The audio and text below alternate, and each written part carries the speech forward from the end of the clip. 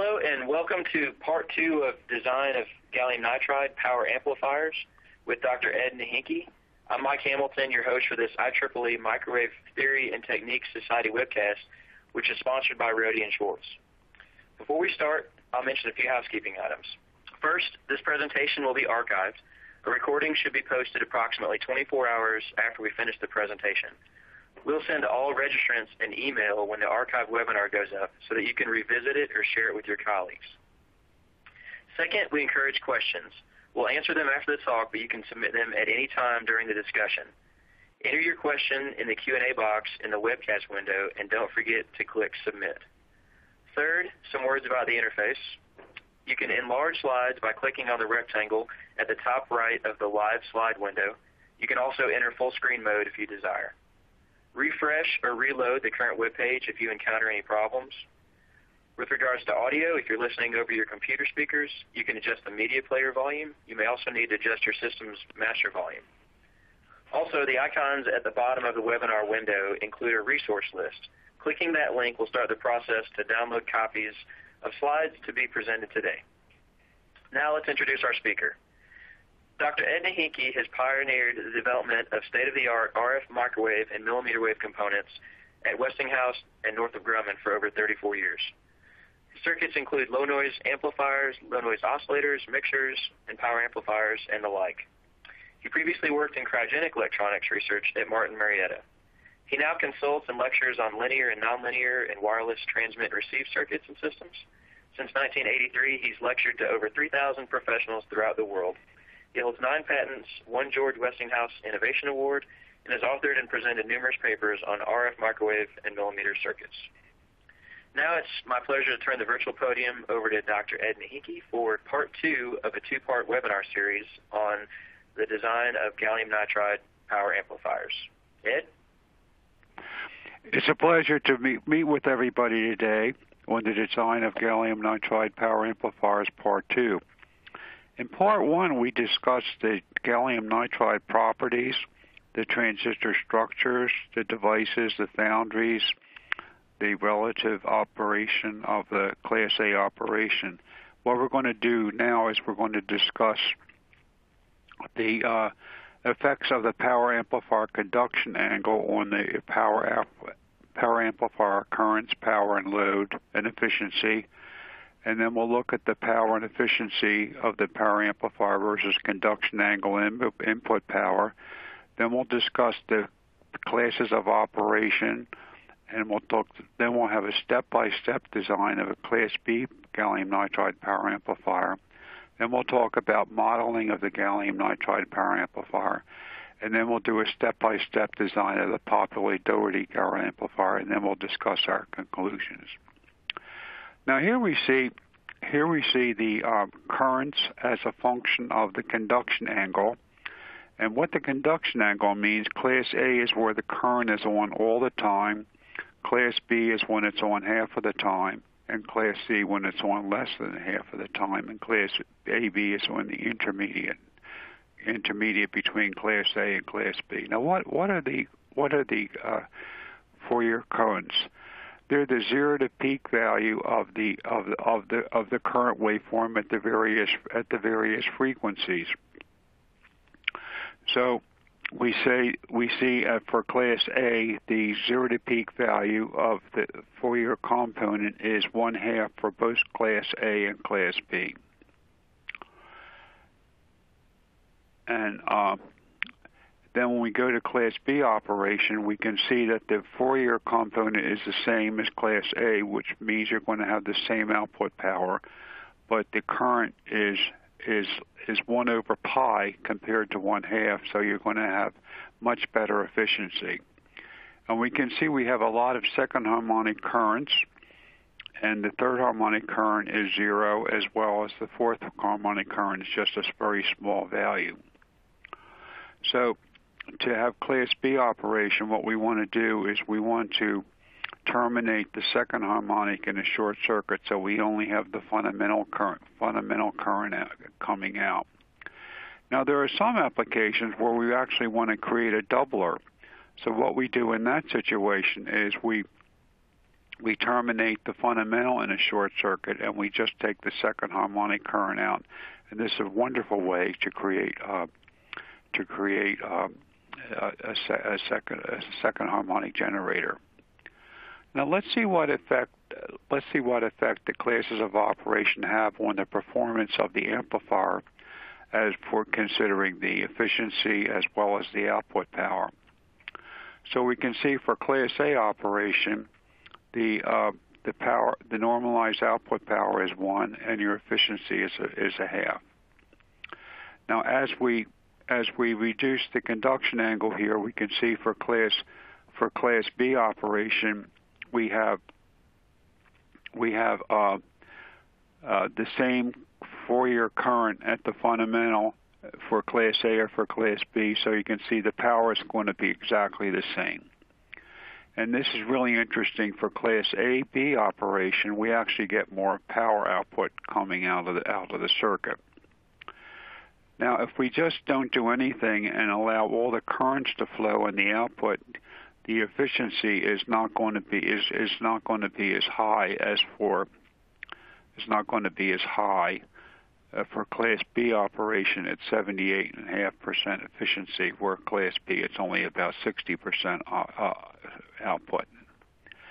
And then we can see for Class C operation, which is used a lot for a lot of power output for fixed output power, we can see that the actual power is less, but the efficiency is really high.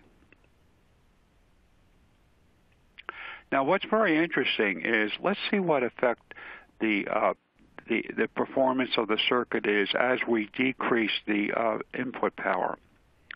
So we can see if we have Class A operation here. Let's say we have to decrease the power by 6 dB. So if we have, for example, digital modulation, many times we have to reduce the average output power. So if we reduce it by 6 dB, that would be a quarter. We can see our efficiency is only about 13%. But now if we run the operation, say Class AB, 225 degree conduction angle, now when we reduce the power by 6 dB, our efficiency is 38%. So quite a big improvement. So you can see operation for Class AB operation or B is very important if we have a digitally modulated signal where we have to decrease the average output power. Now this is very interesting. We're actually looking now at the various classes of operation on the IV curve for the transistor. So this is Class A operation, talking about the current and voltage. This is Class B operation here. This is Class C operation, and this is the high efficiency modes here, where we want to have, when the voltage exists, we don't want to have any current here. So you can see these are the high efficiency classes of operation. Now this is very interesting. This is a Class J operation. And for Class J operation, let's follow the trajectory of the current and voltage. So we come along here, and we can come up, and then we come back here on Class A, and then we come over and come back. So you can see now with Class J operation, the voltage is actually higher than Vmax here.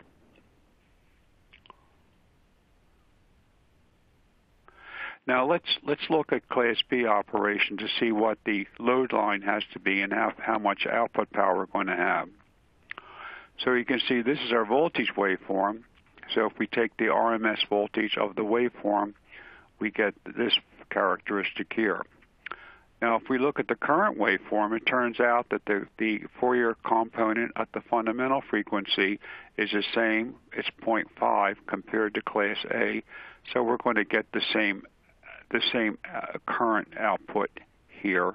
So here's the RMS output current. So we can see that the power is just the voltage swing times the current swing over rate, which is the same for Class A.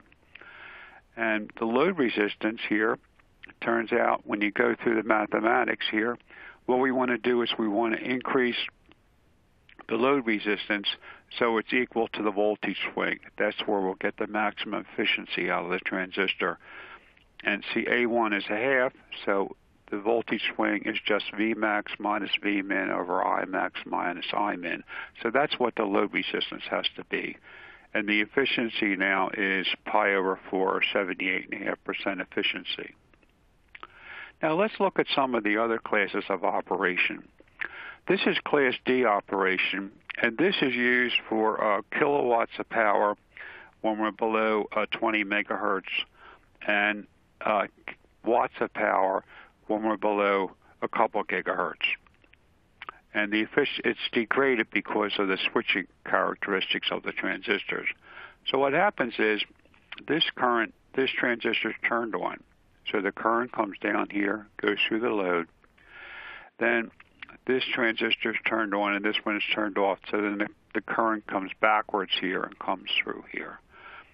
So that's Class D operation. Now Class E operation, invented by Sobel, is pretty popular.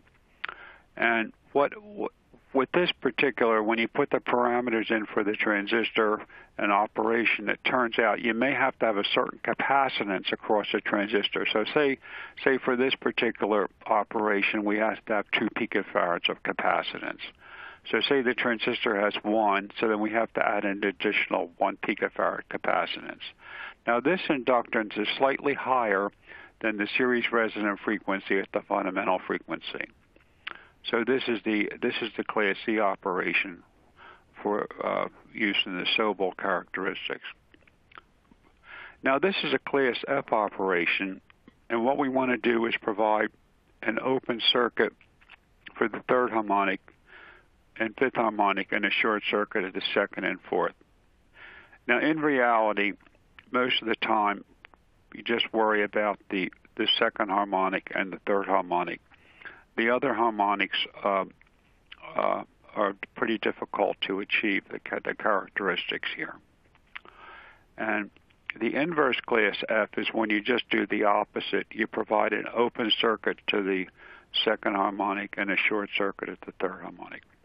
Now this Class F operation has an advantage if their channel resistance is somewhat higher. This will have better efficiency for inverse Class F as opposed to Class F operation. Now this is a wonderful operation. This is a push-pull operation. This is where we use 2 transistors instead of 1 for the same output power. So if we have to have 10 watts of power, we put 5 watts of power here and 5 watts of power here. Now with this circuit here, with the good balun, there's a virtual short circuit right here. So you can actually put your DC bias right on here without having any circuitry here. And also at the second and fourth harmonic, this looks like a virtual short circuit. So for Class B operation, you don't have to provide additional circuitry to short out the second harmonic. It's done right here, right in the circuit here. And then this circuit here is used for the third harmonic, to provide an open circuit for the third harmonic. Now this is used a lot of times at lower frequencies where the actual turns ratio can be adjusted here to provide your matching circuit. So this really works this has a very broadband operation. And also another characteristic is, say the load resistance for this power has to be 2 ohms. Well, when you divide the power up between the two, it turns out that it's 4 times the normal value. So if for one transistor it's 2 ohms, when you put this in here, it would be 4 times 2, or 8 ohms. So what that means, it's a lot easier to match the circuit. So this is a very popular circuit. Now let's look at the Class J operation here. This is pretty interesting because the load resistance is R optimal times 1 plus J, and then the second harmonic is minus J 3 pi over 8 times R optimal. So this is the operation for the inverse class J, and it's very interesting. Let's actually look at a simulation here with the class J operation here, and we can see now that I can actually adjust the alpha in the circuit. So when alpha is equal to 0, this is the class B operation here, where this is the voltage, and this is the current here. So you can see there's no power dissipated for this time here, and then the power is dissipated during here and here. So this is where the power is dissipated. Now, if we go to class J operation, alpha is equal to 1. Now we can see that this is the trajectory of the circuit here. Comes over here, comes up here, comes over here, and comes over here.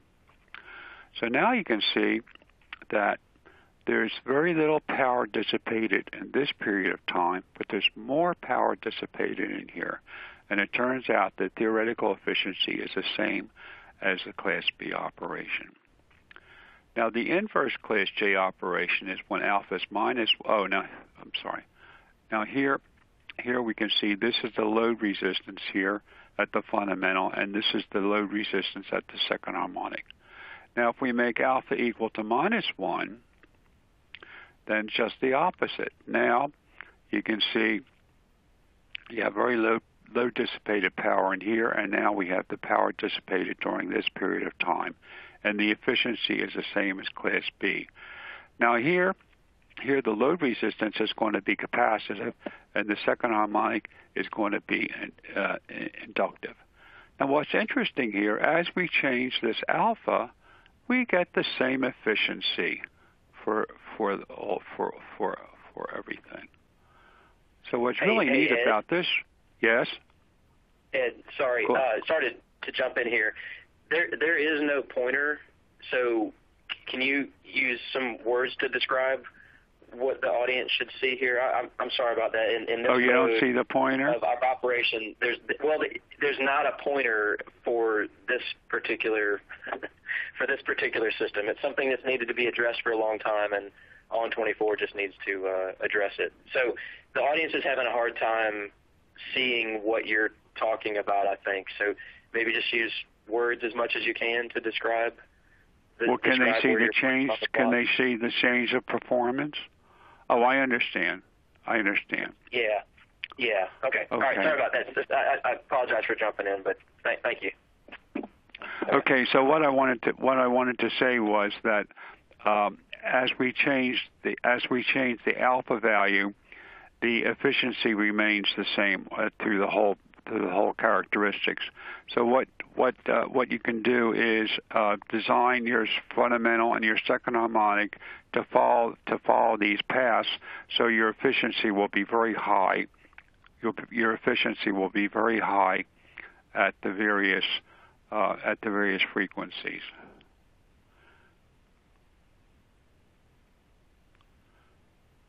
Okay, now.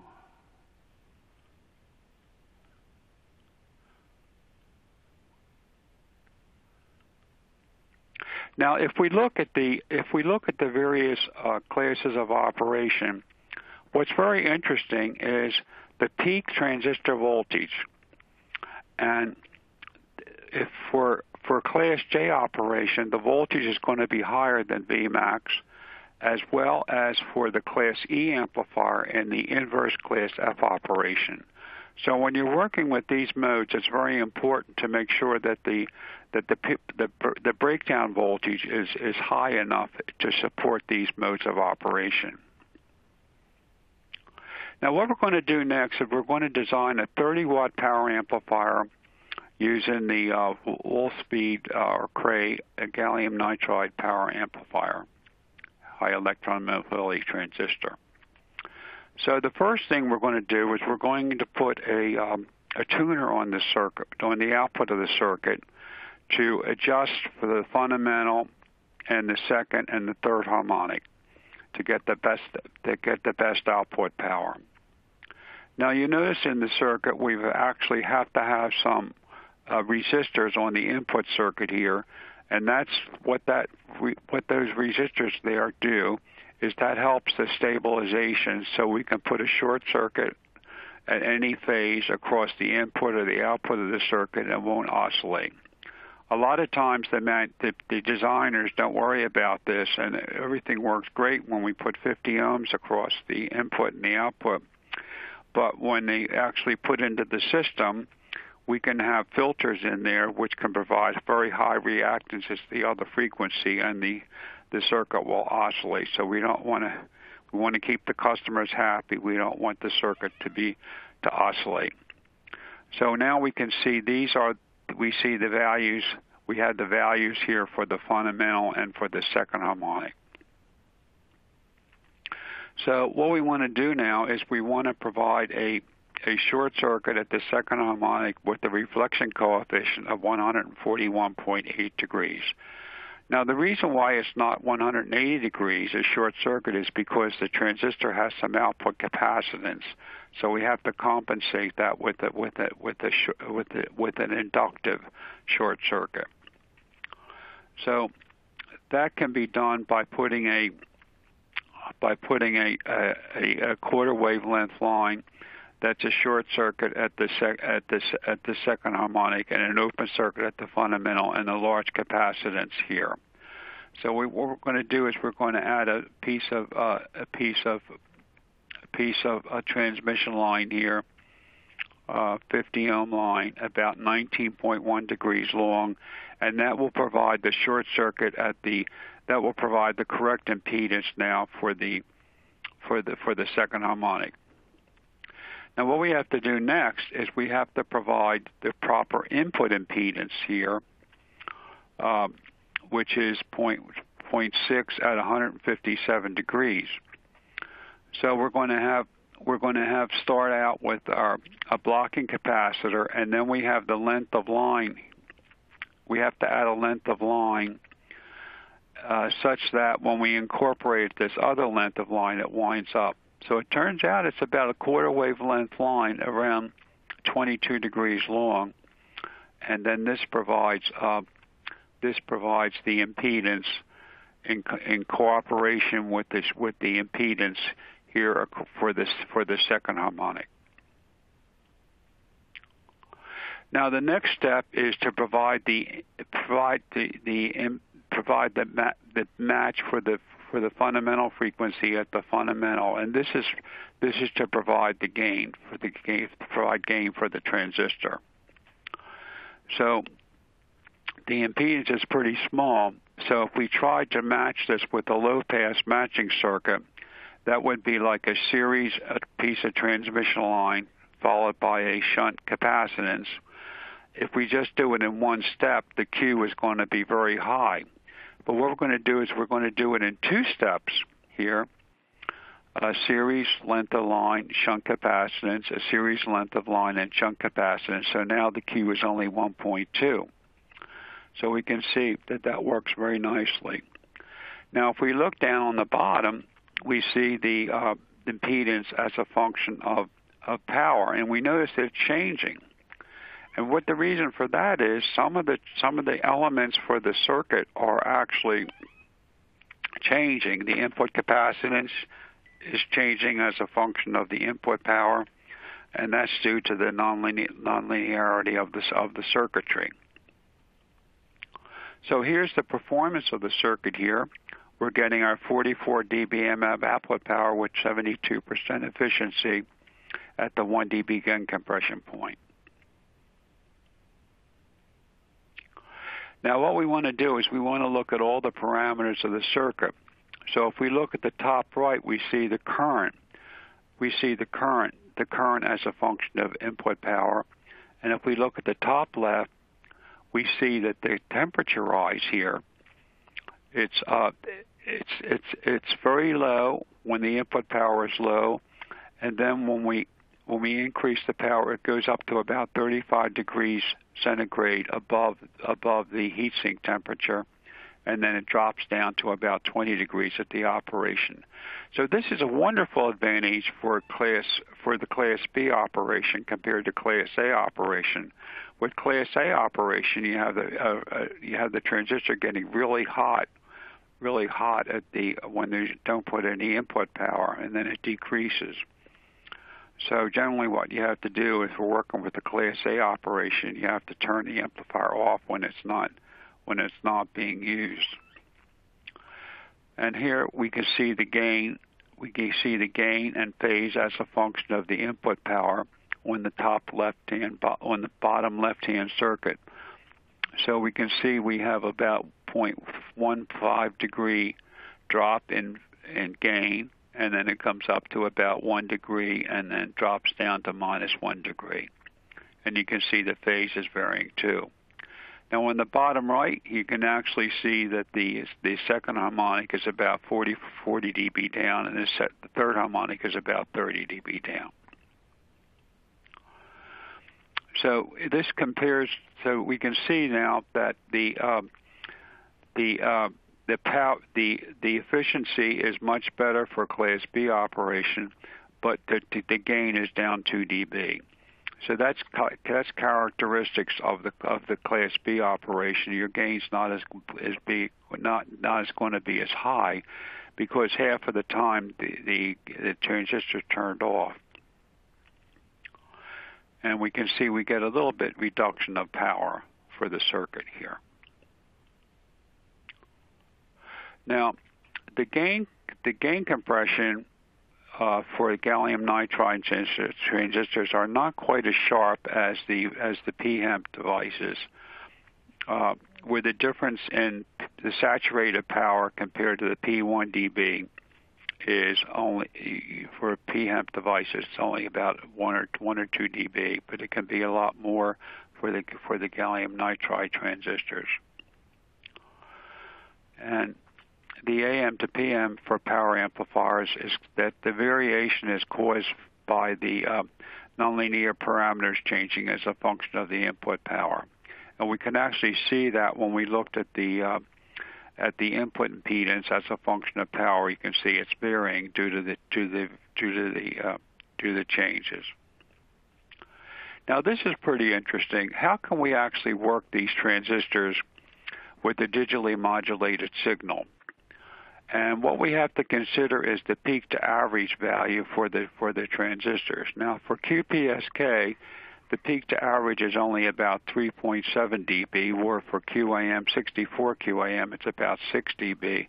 And a lot of the newer modulations are like where we have much higher than Q64 QAM. We're going to get much larger variations of the peak to average, maybe about 9 dB or so, like for the 5G. So what's important here is, here's the rule of thumb. If you don't have any pre-distortion that's existing, and you want to have the adjacent channel power down by 40 dB and the error vector magnitude less than a couple degrees, then you have to adjust the circuit so that the peak signal is approximately at the P1 dB. And so you actually have to back off the power for the average power, and your efficiency then is going to be decreased. So now this is where I adjusted the same amplifier to have adjacent channel power down by 40 dB with an error vector magnitude of 2 to 3 degrees, which will meet the system performance for most any type of operation. So if we compare them, we can see that the Class B amplifier has about twice better power efficiency compared to Class A, a much lower junction temperature, but the power is reduced 2 dB due to the AM to PM conversion.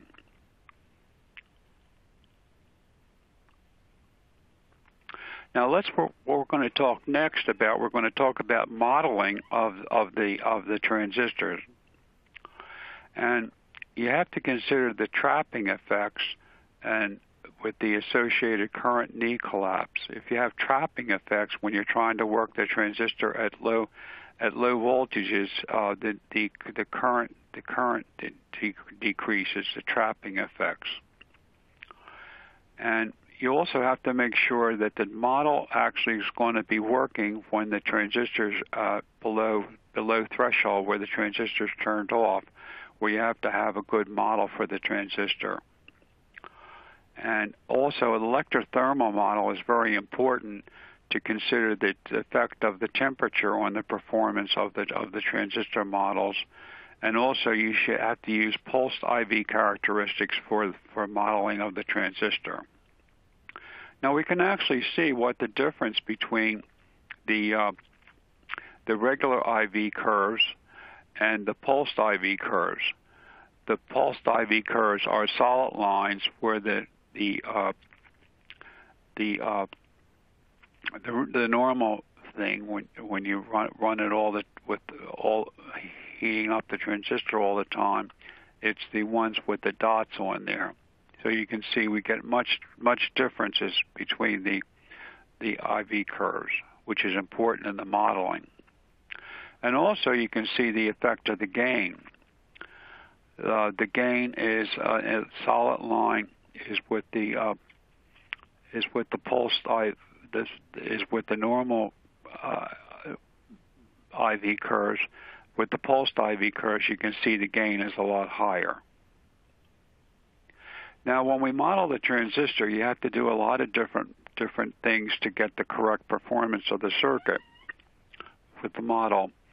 You have to look at the small signal models to get some of the parameters of the circuit, the large signal models also, and then you have to look at the IV curves of the transistor to get the proper performance of the circuit. So you can see now here, this is typically what's done then. You can use a circuitry here to extract some of the parameters of the circuit. And then you also want to do a load pull on the actual circuit to check the performance of the circuit. And you have to use the correct model for this transistor. And also you want to use the pulsed IV curves. And then you have to go through this and then get the correct performance of the model. Now, here we want to make sure that we use an electrothermal model. Not all the models use electrothermal models. So one of the popular models is the Angelo gallium nitride model, as well as the Cray, the model figure stats model, which has the proper characteristics to get the performance.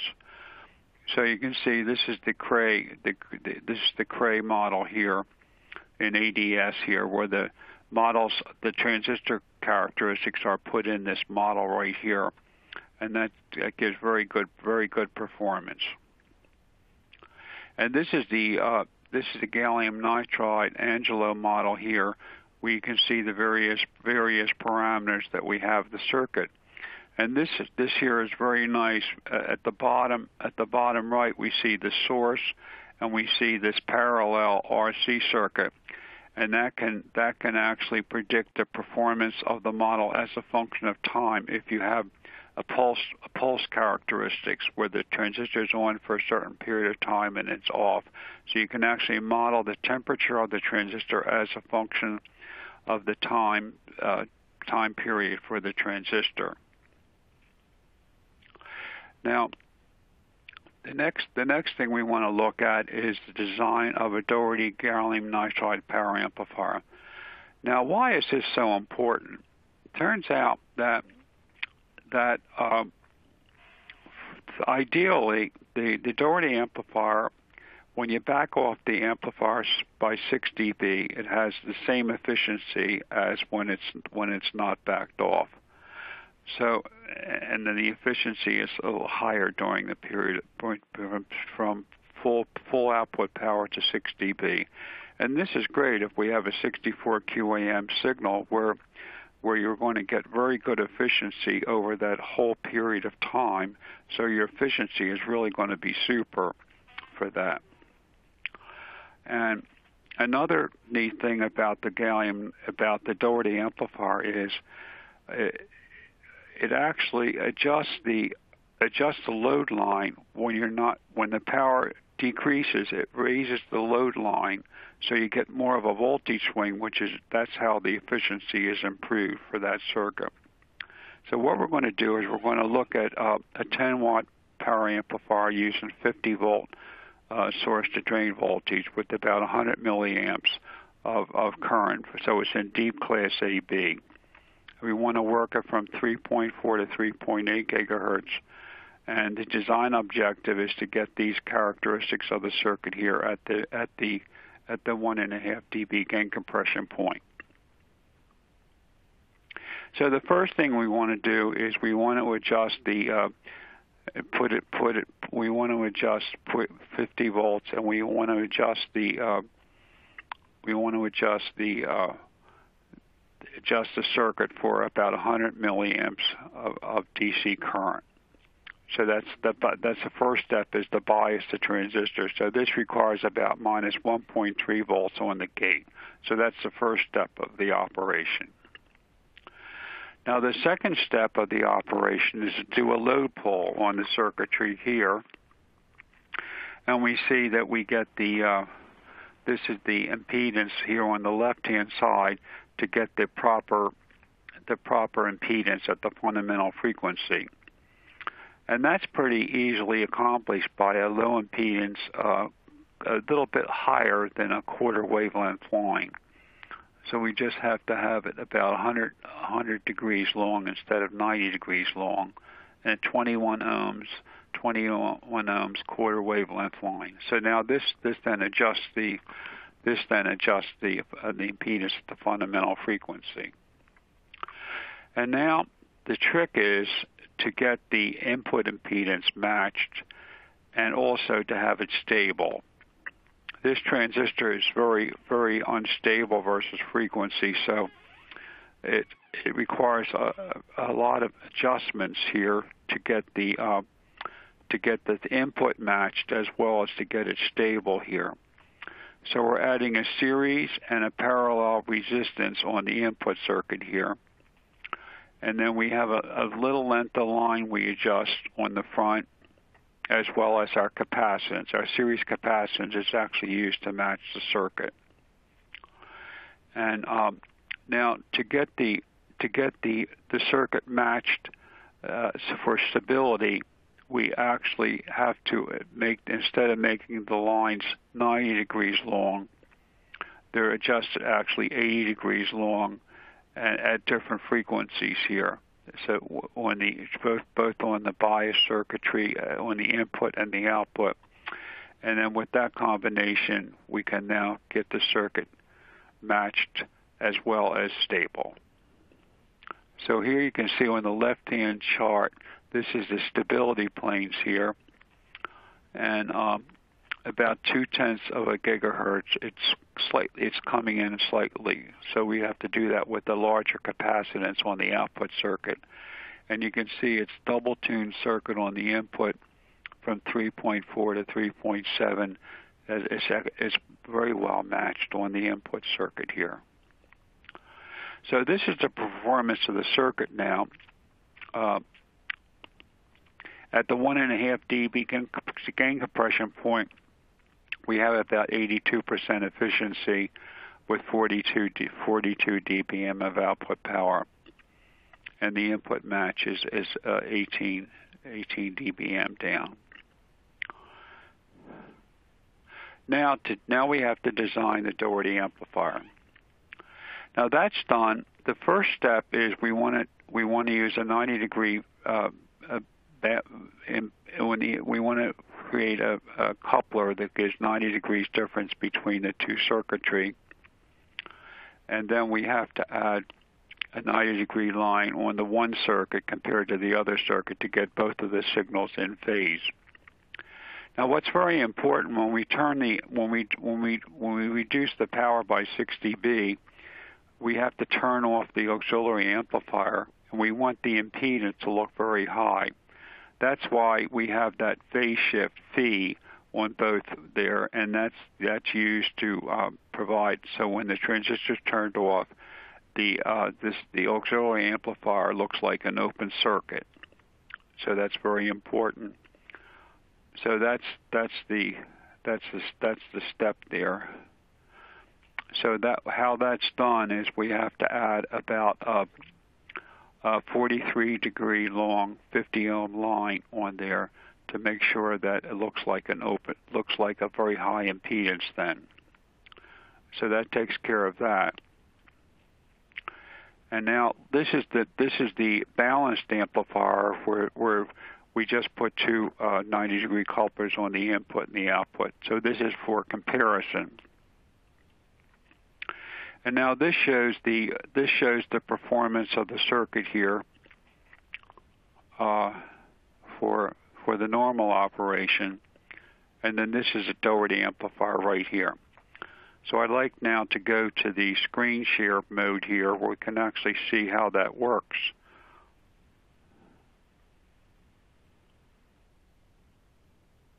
So here, in this particular situation, we can see both the Doherty amplifier and the Class A operation. They have the same performance when the transistors are biased equally.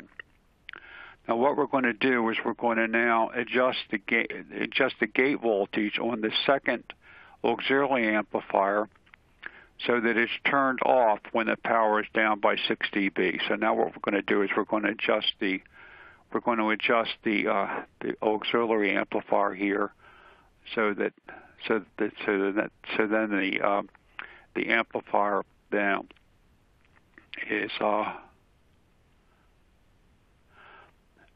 operational. For some reason this.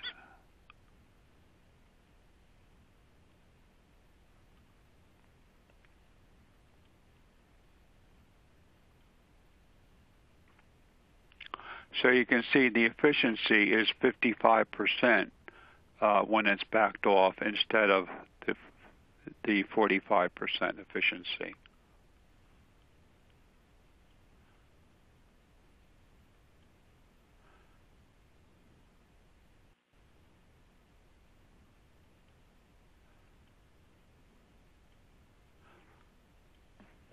So let's talk about our conclusions now. The power amplifier parameters for varying conduction angle provides a designer insight to the amplifier under different conditions. And now we talked about the different classes of operation provide the optimal choices for the design parameters.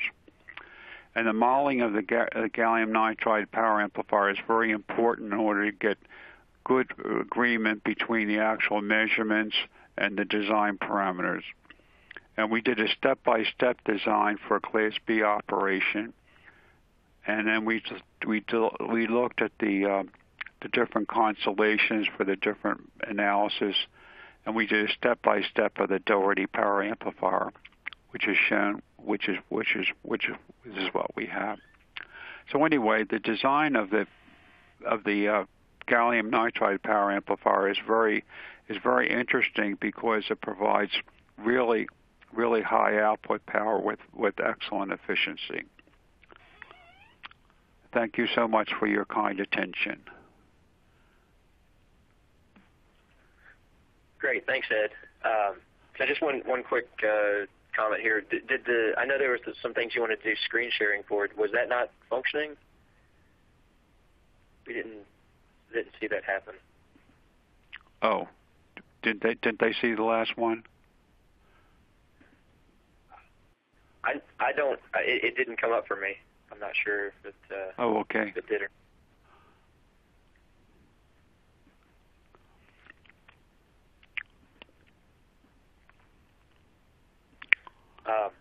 Okay, and also, so there is some time for questions here. We currently don't have any, so if you have any questions for this, please ask away.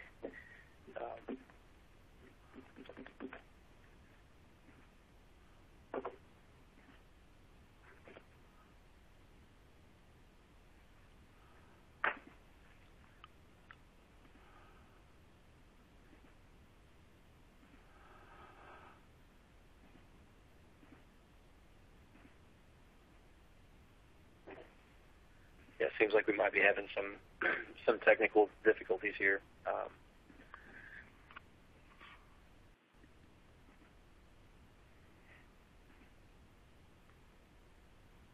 Yeah.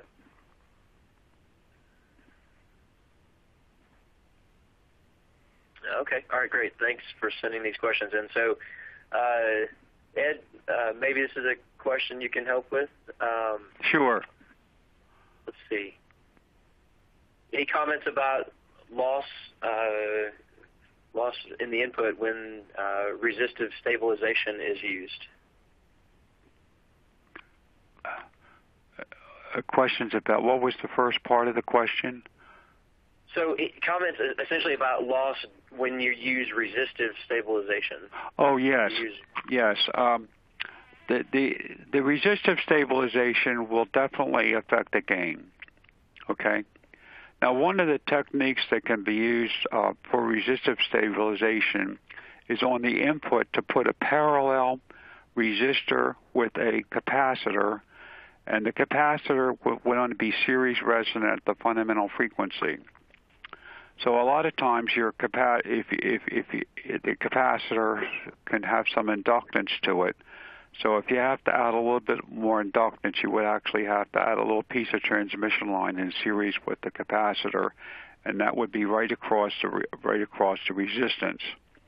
So the idea there is at the fundamental frequency, the signal is not going to be going through the resistor, but it's going to be going through the series LC circuit here, which is going to be resonant at the fundamental frequency.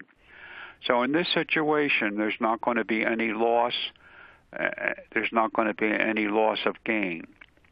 So that's one of the techniques that can be used. It's very popular. That can be used to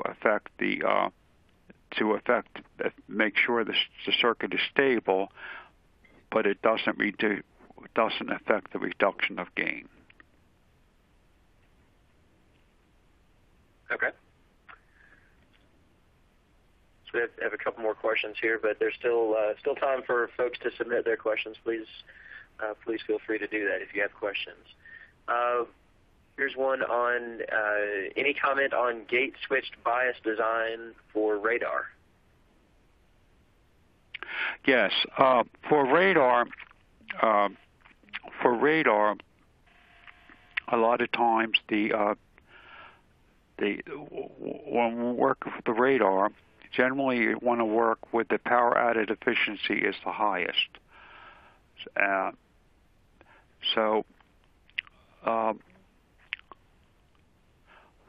lot of times the transistor is turned off. The transistor is turned off when you're not transmitting, and it's turned on when you're transmitting. So that's one of the techniques that can be used for turning on and off the transistor. Okay. This is maybe more on the technology side, but any comments on what is the best backside metallization for gallium nitride devices?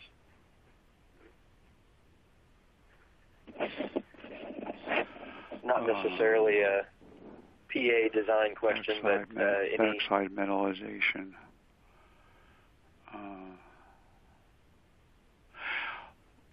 Well, for the gallium nitride high power transistor, you generally want to solder it down. So the backside metallization would have to be something that would be compatible with soldering. You really don't want to use epoxy to connect the transistor to the heat plate, because that has a higher delta T across it. So the backside metallization would have to be compatible with the solder that you're using. Yeah, it's definitely more of a packaging question, but still quite relevant to get the power and heat out of these devices. Okay. Any? Go ahead, Ed. When you put the transistor down, you have to consider the delta, the change of the distance as a function of temperature.